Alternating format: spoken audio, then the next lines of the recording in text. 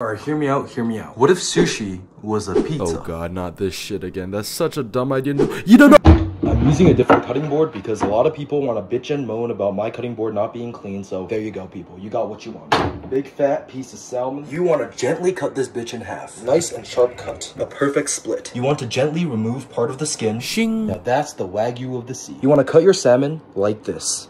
Nice and thin slices in rectangular square-like shapes. Grab a bowl, salmon, spice, add a little bit of soy sauce, and a little bit of lemon juice. Marinate for roughly 20 to 15 minutes. Alright, now all we gotta do is worry about the crust of our pizza, which coincidentally is gonna be nori. You want to cut your nori into a pizza shape and leave some space for the crust. Nice lump of sushi rice on there. And if you don't know how to make sushi rice, don't worry. There's actually this thing called Google. How do you make this? Maybe you just can like fucking Google it. You want to shape your pizza like so. Why does this look actually alright? Roasted sesame, crushed seaweed, salmon, fresh chives, a little bit of sriracha, a little bit of Kewpie mayo. Let's have taste test. That surprisingly doesn't taste like dog shit.